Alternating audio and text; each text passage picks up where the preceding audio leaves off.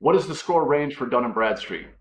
Dun & Bradstreet is one of the three major business credit reporting agencies. They are going to give you what's called a paydex score. Now, you're only going to get that paydex score if you register your business with Dun & Bradstreet. So the process is you register your business, they will issue you what's called a DUNS number. When you are doing business credit applications, you will include that DUNS number on the application. And if that particular vendor or lender reports to Dun & Bradstreet, not all of them do, then they will show up in your Dun & Bradstreet business credit profile. And from that data, they will generate that paydex score for you. That paydex score is going to range from 0 to 100.